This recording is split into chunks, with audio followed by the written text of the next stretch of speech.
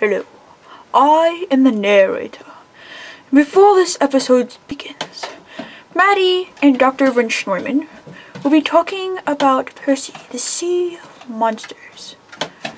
And there are in fact going to be some spoilers, so if you haven't seen the movie, you still want to, do that first before you continue. Let the show begin. Percy is one of the main characters in this movie. He is a demigod, so he is half human, half god. In the movie they call them halflings. So in the movie Percy Jackson and the Sea of Monsters, him and his friends have to make an epic quest to save their camp because the tree that kind of protects them is dying. And the only way to save it is to get the Golden Fleece, the thing that can heal any living thing.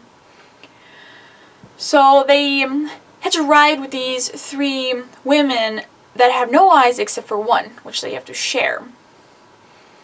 Then they have to sneak aboard on the enemy ship to look for their missing friend that was kidnapped, but he was nowhere to be found, so they flee deeper into the ocean so they couldn't be tracked and whatnot, but were swallowed by the Sea of Monsters. While they were in the stomach, they broke free and they went to the island where the Cyclops guards the Golden Fleece. When they finally took it, the enemies were there and they took the Golden Fleece from Percy and his friends. In the very end, they untied themselves and killed Ares, the god of war, again. So it was a little hard to figure out which story it matches up with the movie, but we think we found it. There are some changes with the adventure that he took, and the character is a little different as well, but it is as close as it can be.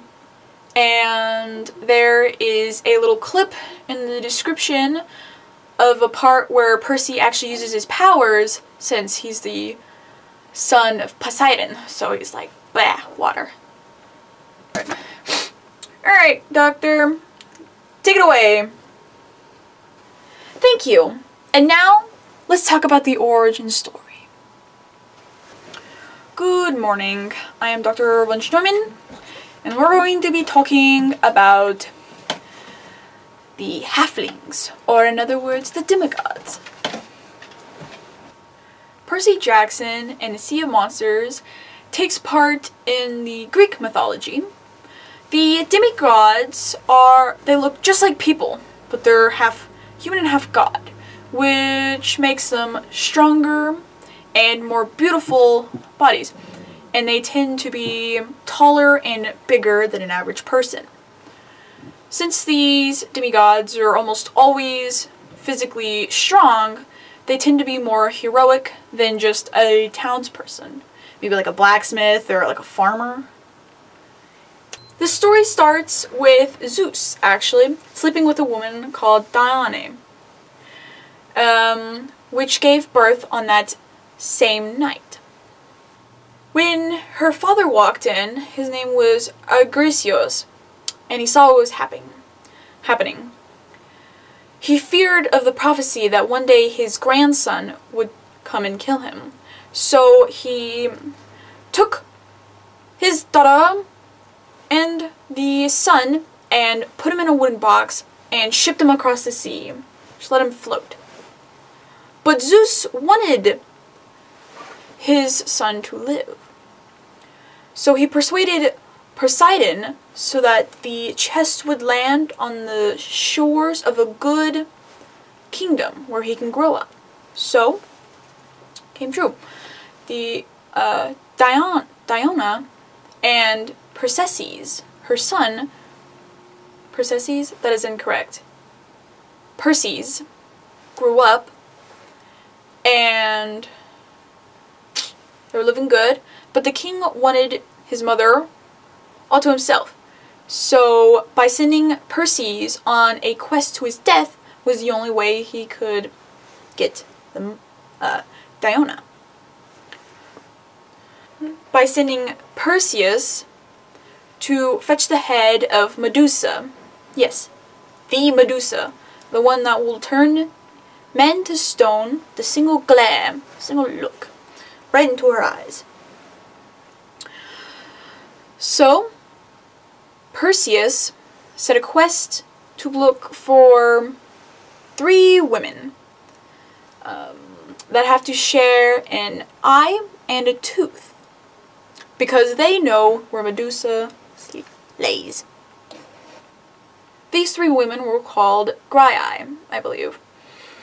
And after Perseus took one of their eye and demanded where he can find Medusa, he eventually told him, "Get back the eye," and he started his quest onward to where Medusa is. On his way, he stumbled upon a god and a goddess who were more than happy to give him items to successively kill Medusa. They gave him a helmet of invisibility. They gave him sandals so that he can fly.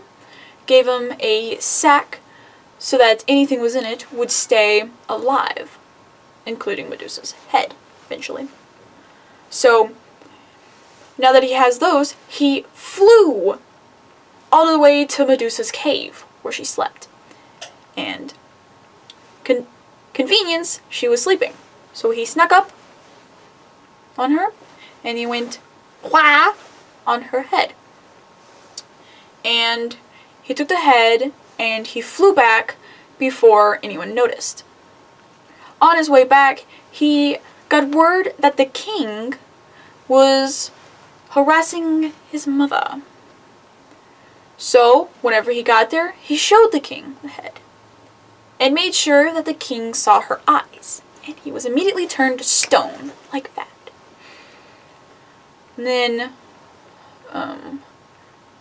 him and his mother sailed to go back home.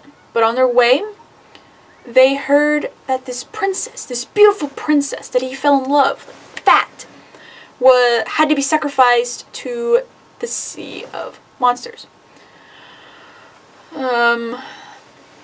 But Perseus, that's right, Perseus made a deal with the king that if he could kill the Sea of Monsters, then he would get the hand of marriage to this beautiful princess. You know, they got their deal, and Perseus, how many times do I get that wrong?